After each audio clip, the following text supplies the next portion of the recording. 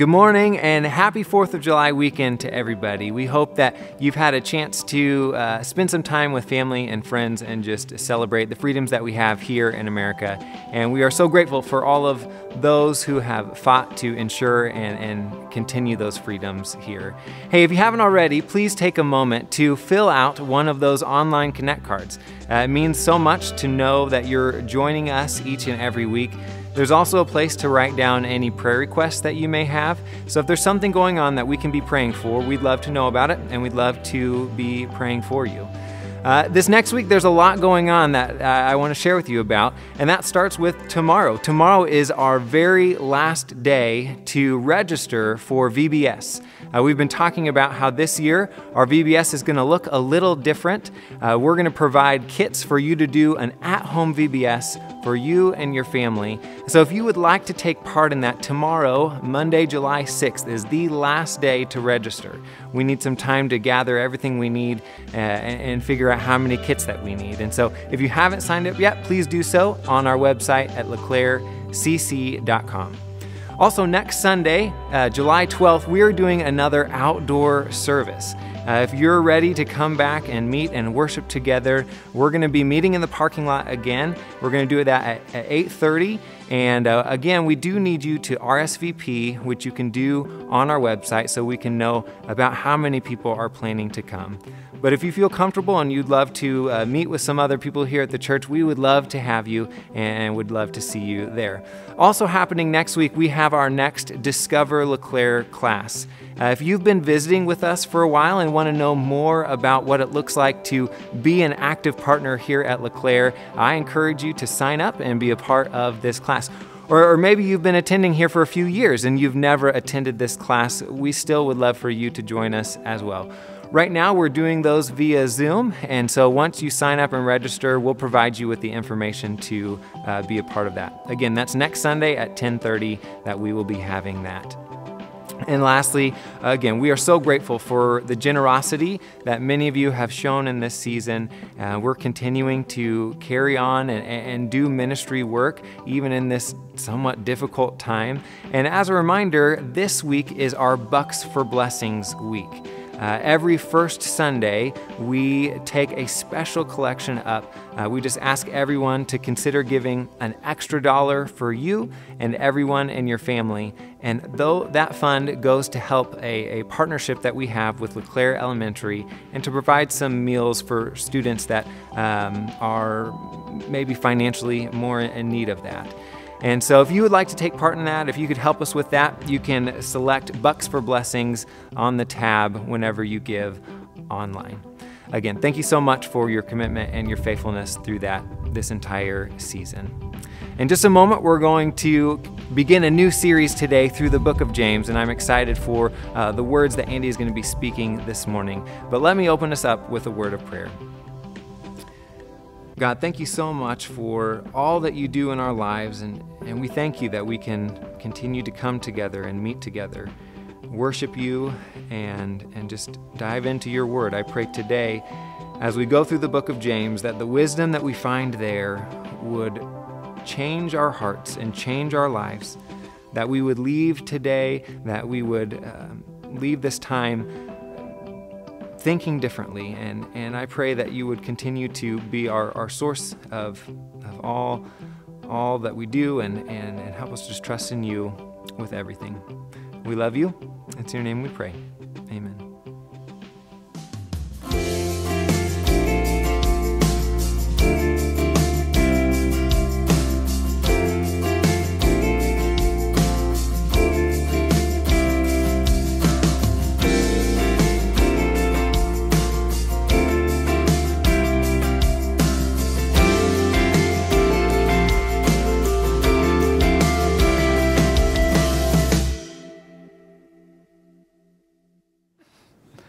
Hey, good morning, everybody. It is such an honor to be able to be with you today. As we're recording this on July 1st, I realized that we are officially halfway through 2020.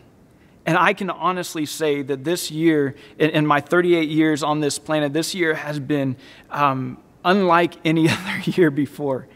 I heard somebody say this the other day, and I just thought that it was so great. They said that so far, 2020 has been the longest decade of their lives. And I completely agree. I mean, just think about everything that's happened over the course of this year.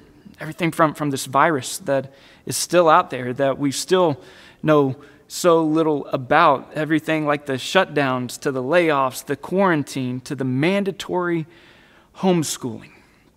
But then we've also been faced with the truth of racial injustice and racial tension and all those things. And then just to top it off, like the cherry on top of the sundae is that this is an election year, which always just brings about so much craziness in and of itself.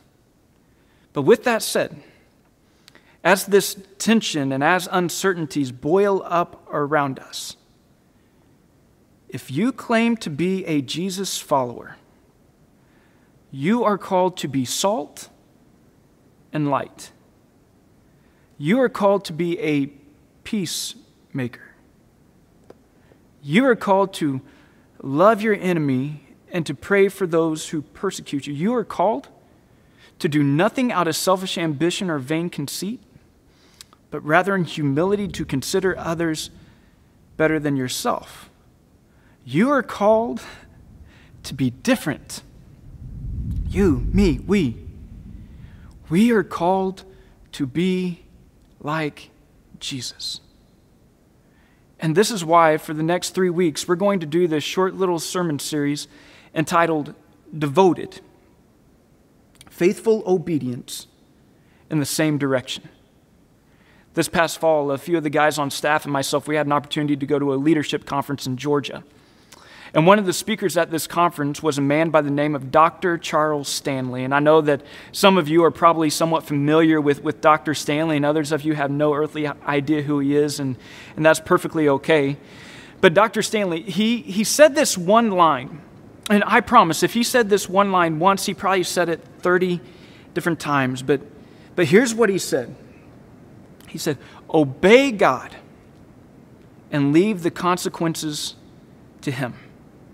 Obey God and leave the consequences to Him. And I don't think that there is a better piece of advice that we could be given today. That we just need to be faithful to Jesus. We just need to be obedient to Jesus. We just need to be devoted to Jesus. One day at a time. One step at a time. One decision at a time. One conversation at a time. One social media post at a time. Just keep moving towards Him. Just keep pursuing Him. And leave the consequences to Him. And some of the best news that I can give today is that so many of the biblical authors, they gave us instruction on how we should live in a time of uncertainty and how we should live amidst great tension in life.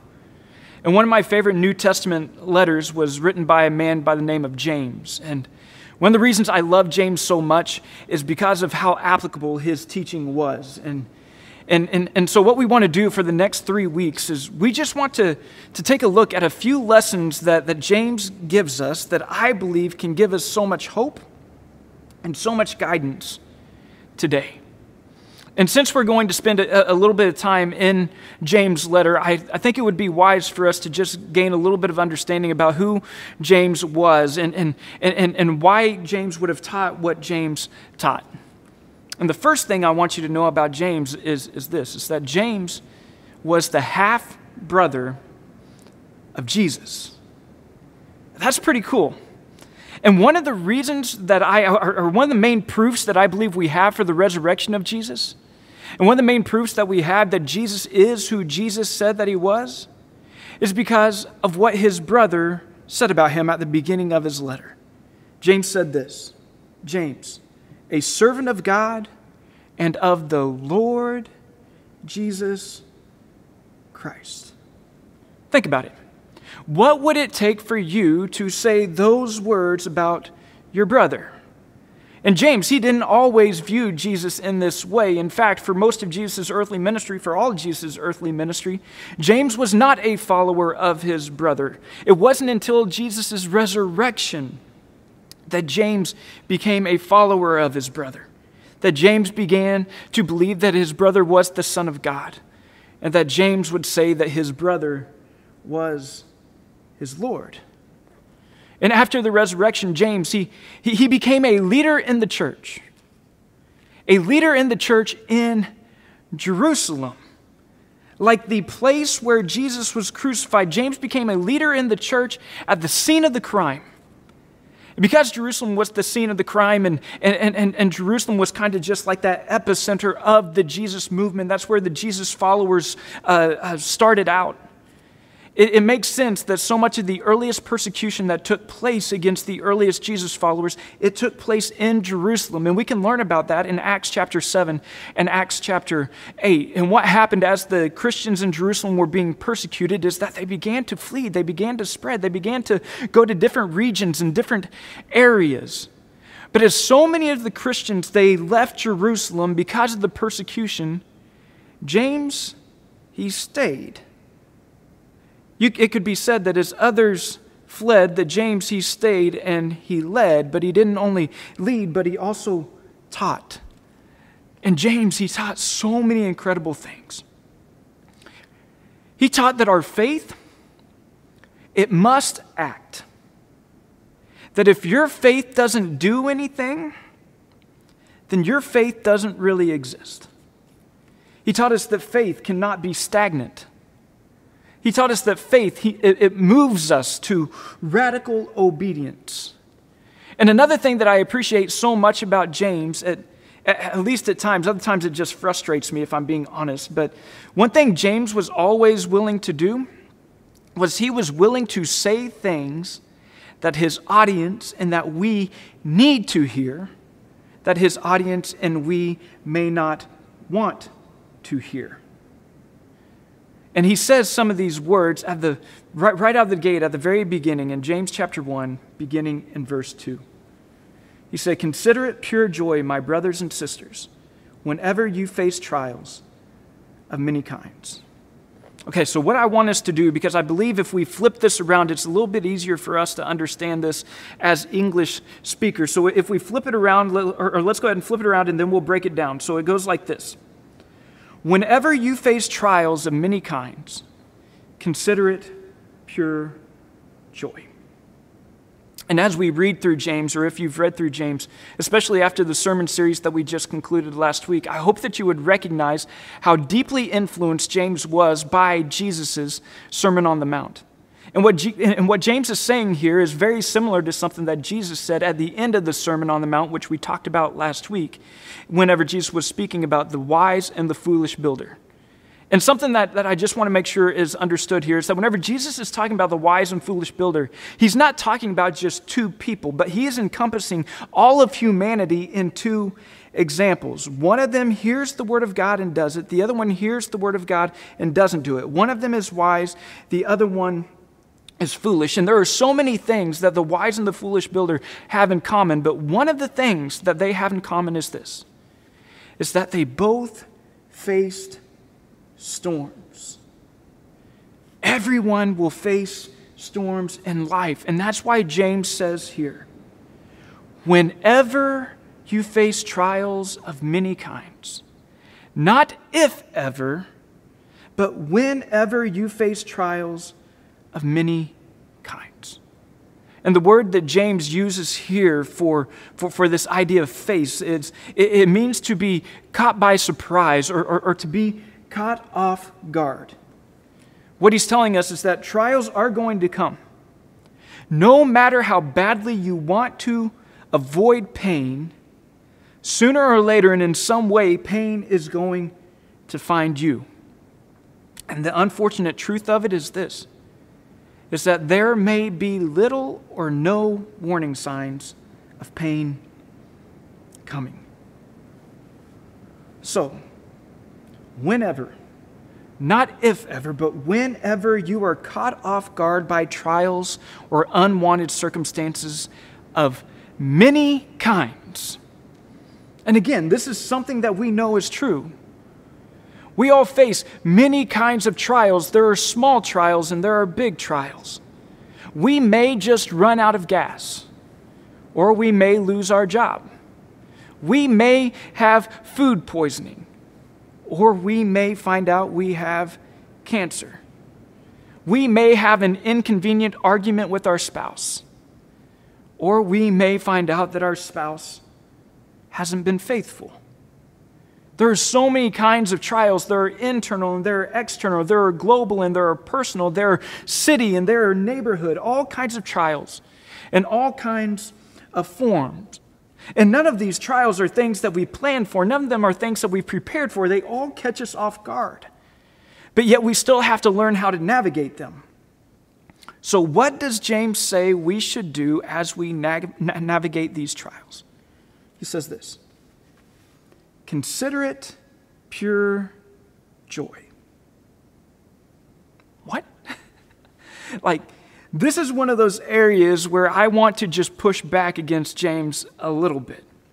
This is one of those areas where James can almost come off as out of touch, or at the very least inconsiderate. Like you don't know the trials of my life, so how are you supposed to tell me that I am supposed to consider them pure joy? But if we're being honest, just like Jesus says of the foolish builder in Matthew chapter 7, I think the same thing could be said here, that we would be foolish not to listen to what James has to say. Because what James is telling us is that whenever you face trials, you must reframe your perspective. And remember, as we hear James say these things, James has an intimate knowledge of trials. And the good news is that James tells us why we should view our trials as pure joy. In verse 3, he says, because you know that the testing of your faith produces perseverance. Because you know. In other words, this is common knowledge. Things like the sky is high and the sun is hot and water is wet. You know that the testing of your faith produces perseverance. The testing of your faith, it's like an authenticator. It's like authenticating your faith. A few years ago, there was a show that every week, at least once a week, I would record it to my DVR, and it was called Pawn Stars. And Pawn Stars is this show on the History Channel, and maybe you're familiar with it, but if you're not, essentially there's this pawn shop in Las Vegas, and the show shows you what happened at this pawn shop in Las Vegas. And anytime a person would bring in an item to either pawn or sell, if the people who were working at the pawn shop did not have a deep understanding of what this item was, they would always call in an authenticator. And the authenticator would come in with their magnifying glass and with all their tools and all their equipment, and they would begin to take a deep look into whatever this item was. And then they would determine, after taking a deep look into this item, whether it was real or whether it was fake. And James is saying is that your faith, it is authenticated. It is proven to either be real or fake. Not in the good times, but in your trials. In those moments whenever you are caught off guard by something that you would never ask for. Andy Stanley, he puts it this way. He says, when circumstances begin to deteriorate, artificial, counterfeit, and what's in it for me, faith, begins to deteriorate right along with it. Come on. If you can't find joy in your trials in any other way, you can at least find at least a small amount of joy in this. That you are discovering how real your faith really is through your trials. You can find just a little bit of joy in this. That we learn things about our faith amidst trials that we could learn in no other way. That as our faith is authenticated, as it is tested, that we develop perseverance, we develop endurance, we develop this staying power, I guess you could say. And this next part, it is so important. And this is really the bottom line of everything that I want you to hear today. The reason our faith can grow in difficulty, through difficulty, is because our faith doesn't exist to get something from God. Instead, our faith exists because of something God has already done. So James, he would continue and say, so let perseverance finish its work. Don't give up in the middle of it, but let perseverance finish its work so that you may be mature and complete, not lacking anything. In other words, don't give up before the job is done. Malcolm Muggeridge, he put it like this: contrary to what might be expected, I look back on experiences at the time seemed especially desolating and painful with particular satisfaction. Indeed, I can say with complete truthfulness that everything I have learned in my 75 years in this world, everything that has truly enhanced and enlightened my existence, has been through affliction and not through happiness, whether that affliction was pursued or attained. And I would be willing to bet that many of you, that many of us may say the exact same thing. And this is why we can consider our trials as joy. Because joy encompasses so much more than our current circumstances. Joy is a deeply held belief that spans the entire Christian story. From the fall of man in the Garden of Eden, all the way to the hope of a resurrected Savior in Jesus Christ. This is the reason why we can say that when things look their worst, that God is often up to his best. So yes, I would encourage you. Pray for your trials to go away. But your faith is not dependent on trials going away. Yes, whenever you are facing something that just seems insurmountable, pray for a miracle. But your faith doesn't hinge on receiving a miracle. But in the midst of all this, we also must pray that God will use our trials as long as our trials are present in our lives. Because again, our faith doesn't exist to get something from God. Our faith exists because of something that God has already done. And then James would say to any of us who are struggling to gain this perspective, he would say in verse 5, if any of you lacks wisdom, you should ask God, who gives generously to all without finding fault, and it will be given to you. We should ask God to reframe our perspective, to allow us to see how he sees, to align our eyes and our purpose with his. And I know that this is not an easy teaching. But isn't it true? Isn't it true that you are inspired by the people you know who have lived this out? Isn't it true that on some level you aspire to be like the people you know who have lived this out? I know I am. I know I do.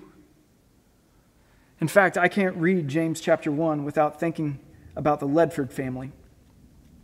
The Ledfords are some of our friends from Joplin, Missouri, and they were a family that whenever you looked at their lives from the outside, it appeared that they were living in a state of constant chaos. But man, they loved every minute of it, and they loved each other deeply. Lance and Jackie, they had a slew of kids, and every Sunday they would show up to church approximately 10 minutes late. And every Sunday, I can still picture it today, Jackie would come in and she would be dragging the kids and trying to get them dropped off where it is that they needed to go. And Lance would always be about 2 steps behind, kind of like that rancher who's herding the cattle. And Jackie, she was always so bubbly and so encouraging. And you could just tell how much she loved her life and loved her family. And Lance, he was quiet. He was reserved, but man, he was a fierce protector. And he was the kind of servant that if he ever met you, whether he knew you or not, and if you had a need, he was going to do whatever he had to do to take care of that need. We had known Lance and Jackie about 3 years whenever they found out that they were pregnant with what I believe was their 6th kid. They had 4 boys who were all just rambunctious, wild kids who were so much fun. But their oldest daughter was just this sweet, sweet girl, and their 6th child was going to be another baby girl. And Lance and Jackie, they had an incredible pregnancy. Jackie had an incredible pregnancy, a healthy pregnancy, and they gave birth to this beautiful, healthy little girl. And they named her Nellie Mae. And Nellie Mae, she was great. She was great for a few months. Then eventually, whenever she was probably 4, 5, 6 months old, she got sick, and they took her to the doctors, and doctors, couldn't really figure out anything that was going on, but they definitely didn't seem concerned. And so then the days would pass by and the weeks would pass by, and Nellie Mae still wasn't getting better. And so they would take her to a different doctor, and the doctors, they would run tests, and they would think that they would find the problem, and then they would think that they found a different problem, but nothing was really adding up. And so they just said, it's probably just a common cold. And so they would just send Jackie and Lance back home with Nellie Mae. Until eventually, whenever Nellie Mae was around 6 months old, they took her into the hospital and they admitted Nellie Mae, and she was in critical condition. And they kept running tests, and they kept thinking that they were finding it, and then they think they found something else, until eventually one Wednesday morning, Nellie Mae was airlifted to a hospital a little bit more than an hour away. And throughout that entire morning, we were checking in on Nellie Mae and just trying to get updates. And at first they told us that they found out what the problem was and that they were going to be able to take care of her. But then as the morning went on, the updates became less and less frequent. And then early in the afternoon, we heard that Nellie Mae wasn't doing good. And then about 3 or 4 o'clock that afternoon, we were told that Nellie Mae was gone. And we were all so heartbroken. We decided to cancel our Wednesday evening programming that night, and instead to just hold a special prayer service at the church for Lance and for Jackie and for the kids and, for Nellie Mae. So we gathered together and we sang and we prayed, and I was asked to say a few words. But then as we were singing, probably about 5 or 10 minutes before I was to begin speaking, Lance and Jackie come walking down the middle of the church. And I was sitting on the front row, and they came and they stood directly to my left. And almost immediately, they fell to their knees. They grasped each other's hands, and with tears just streaming down their face, they outstretched their arms and began to worship.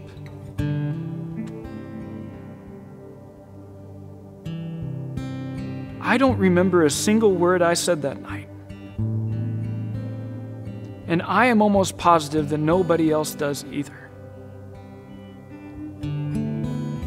But the picture of these incredible, loving parents on their knees with tears streaming down their face and their arms outstretched wide in worship,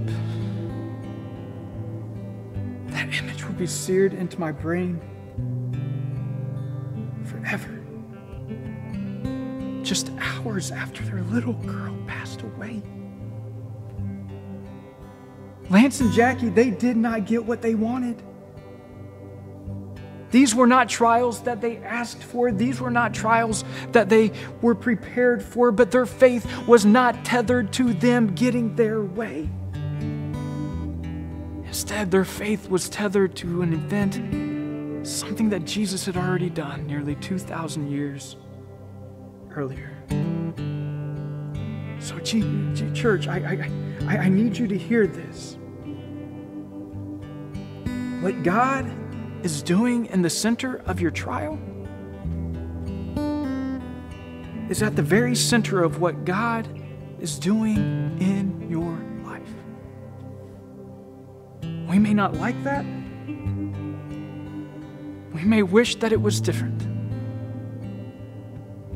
But that is the truth that allowed James to be bold enough to say these words. Consider it pure joy, my brothers and sisters, when you face trials of many kinds, because you know that the testing of your faith produces perseverance. So let perseverance finish its work, so that you may be mature and complete, not lacking anything. Will you pray with me today? Father in heaven,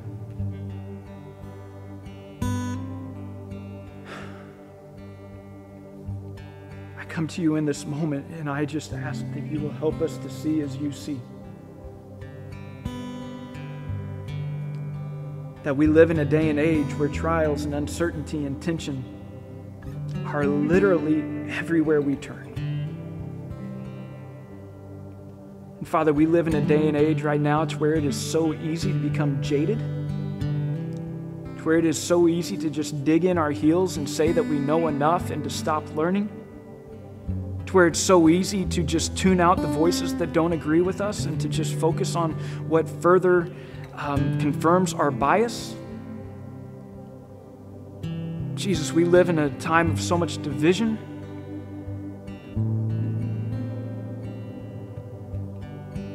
So I pray that you will give us the perspective to be able to consider it all pure joy. That you'll allow us to see that you are doing things that we cannot see. That you are laying before us opportunities for your people to act like your people, to live like you and to love like you and to speak like you and to feel like you. Jesus, that you're giving us an opportunity to be a light in the darkness. So may we find joy in that. And God, I pray for those who are dealing with their trials, and it may not be on a national level or a pandemic level, but it is a very, very personal level. God, I pray that you will remove their trials. I pray for a miracle. But Father, I pray that you will allow us to see that you are going to use our trials until you choose to remove them. Father, thank you for the hope that we have in you and for the hope that we have in your Son, Jesus, and for the hope that we can have that our faith is not dependent on what we feel or what we're experiencing or receiving or getting something from you, because you've already done everything. And sending your Son to die in our place and to give us new hope, a new life, and a new heart. Jesus, we love you. It's in your name we pray. Amen. So right now we're going to move into our time of communion. And what I would like to encourage you to do is to think about right now the joy that you can have in what Jesus has done for you.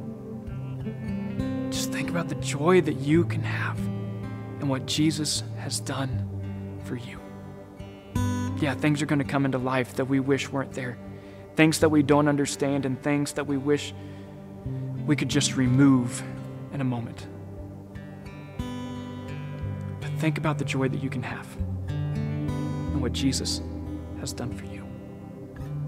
And take the bread, which represents his body, and take the juice, which represents his blood. And think about the joy that you can have and what Jesus has done for you.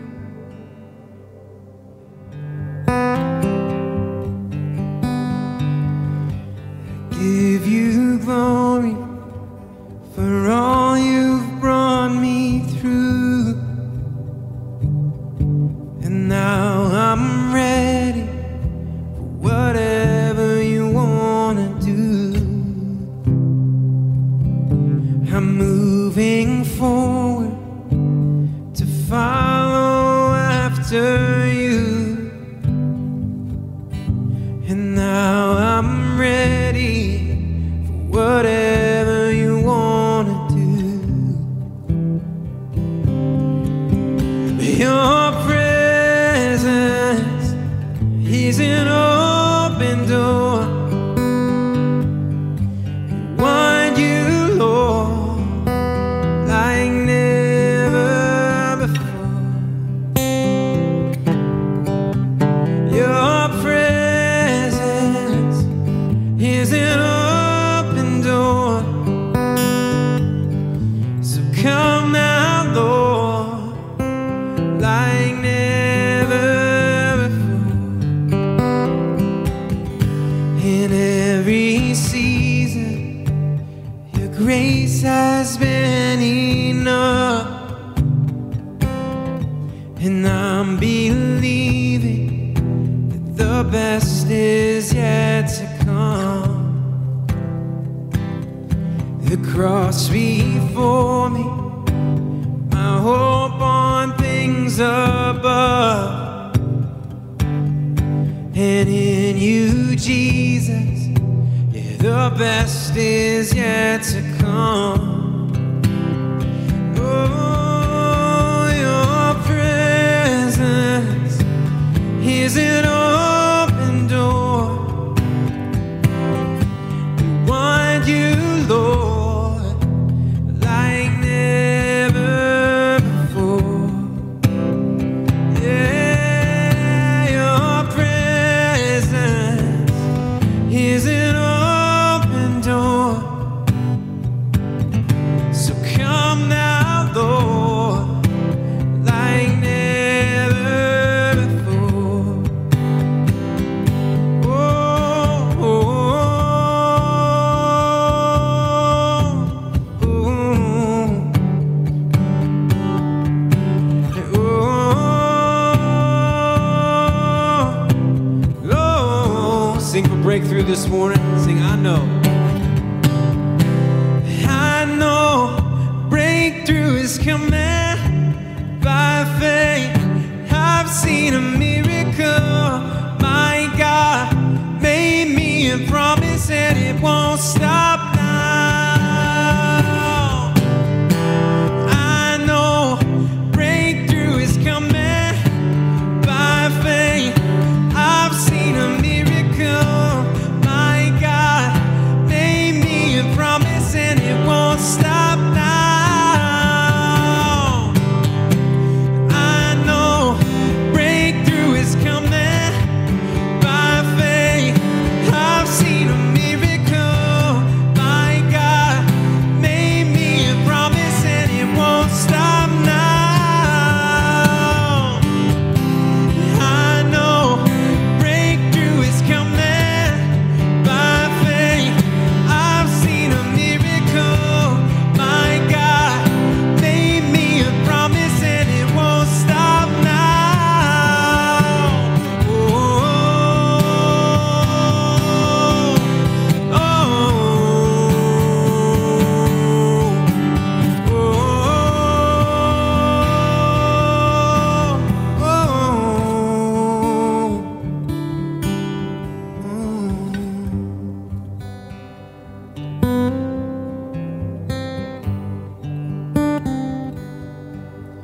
your presence is an open door.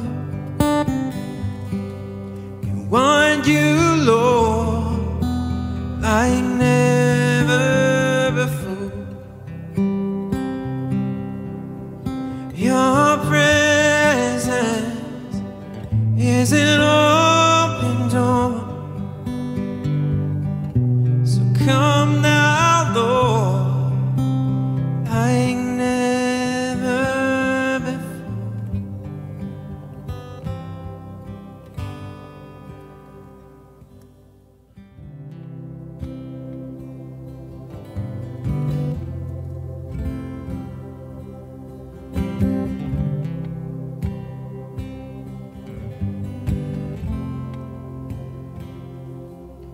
When darkness tries to roll over my bones, when sorrow comes to steal the joy I own, when brokenness and pain is all I know, I won't be shaken, I won't be shaken. 'Cause my fear doesn't stand a chance when I stand in your love. My fear doesn't stand a chance when I stand in your love. My fear doesn't stand a chance when I stand in your love.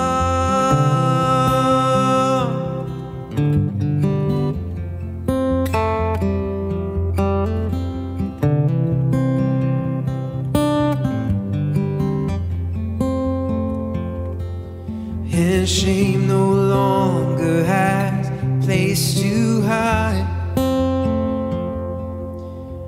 I am not a captive to the lies. I'm not afraid to leave my past behind. 'Cause I won't be shaken, I won't be shaken.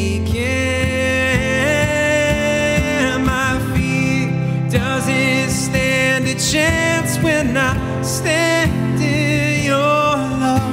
My fear doesn't stand a chance when I stand in your love. My fear doesn't stand a chance when I stand in your love. Oh, I'm standing in your love.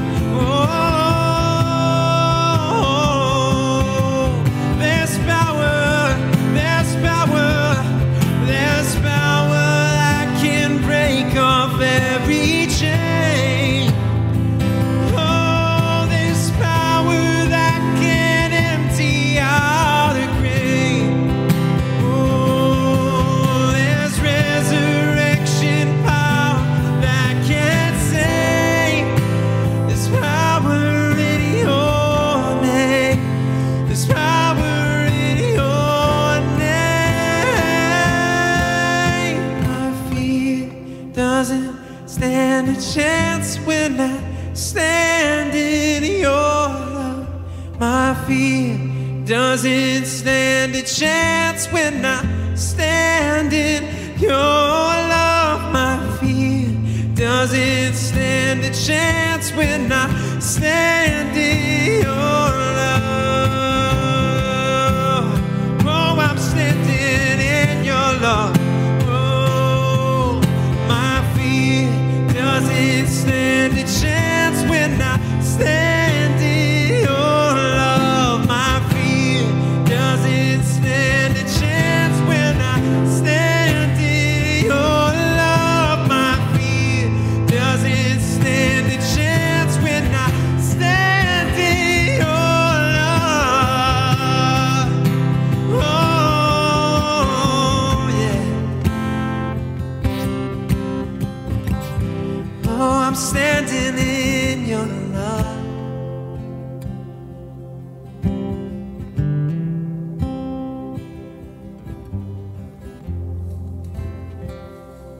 Yeah, there's power that can break off every chain.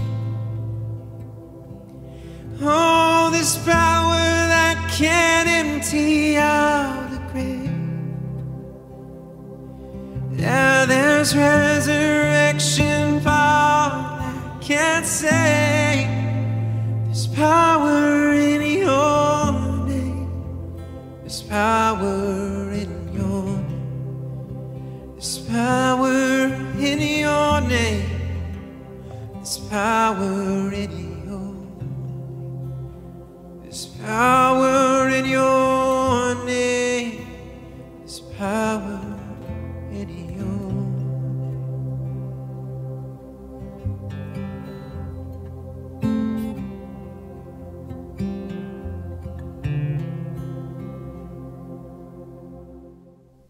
Hey church, we hope that you enjoyed today's service. We want to remind you that if you are able to give, you can do so at leclaircc.com. Also, if you have prayer requests, please send them in so that we can pray with you and for you. And last but not least, we hope that you will join us next week as we continue our series in the book of James called Devoted. We'll see you then.